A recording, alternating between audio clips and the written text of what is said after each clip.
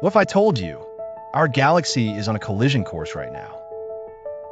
The Milky Way isn't just drifting peacefully through space. It's being pulled by something huge, and we don't fully understand what it is. Scientists call it the Great Attractor, a mysterious gravitational anomaly over 200 million light years away. It's so massive that it's dragging entire galaxy clusters, including ours, toward it at over 600 kilometers per second.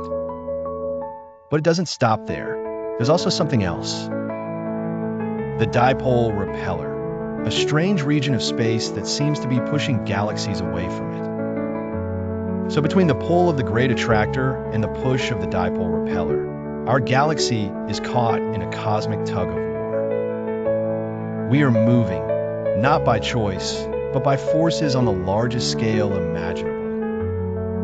And the truth is, we still don't know what exactly lies at the center of this invisible force.